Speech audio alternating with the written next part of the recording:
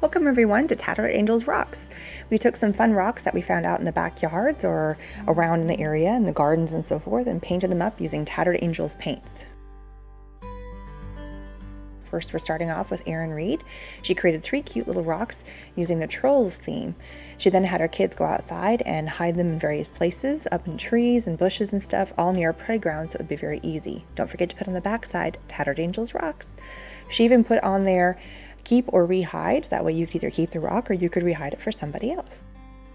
For all of her paint, she used the decor and DIY paint, and it held up beautifully against all the weather and elements while they were sitting outside.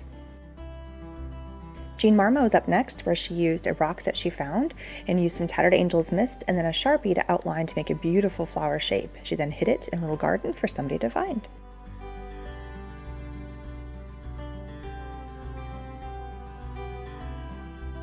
Next we have Marie and her son, where they took various types of high impact paints and glimmer mists and painted some cute little rocks with her son and then hid them for people to find. Don't forget the hashtag.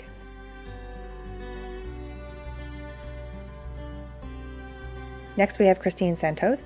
First she gave the rock a good coat of navy and rose gold high impact paint, and then she added a damask of ivory tissue over top of the rock, and then she used a wax cotton cord and tied the bow for a cute little touch.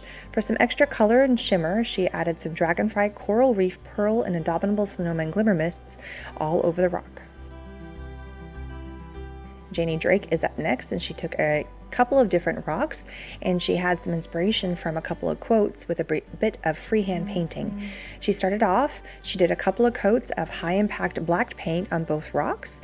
She then penciled in her design before painting the rock. For the smaller rock, she used a white paint pen to draw the tree and the word to get finer detail. For the larger rock, she used high impact paint in white and yellow and to give the beautiful flower and smile effect.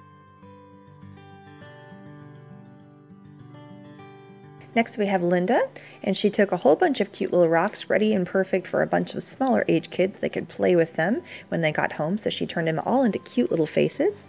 All the rocks have a base coat of the DIY paint, and then she added on top of that some high impact paint, some glimmer glam, and some glimmer mists. Add a couple of googly eyes and a little smiley face, and they are perfect little stones to hide around for all the cute little kids to find around a playground.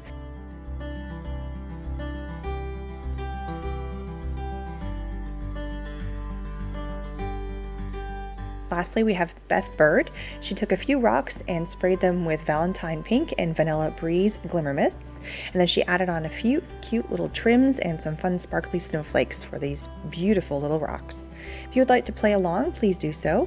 The link is at the bottom for us to see the blog post all about these fun things. We even have an in links where you can add up your own project.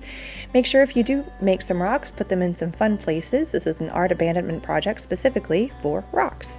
So please put the tag Tattered Angels Rocks and we will come find you. Thanks so much.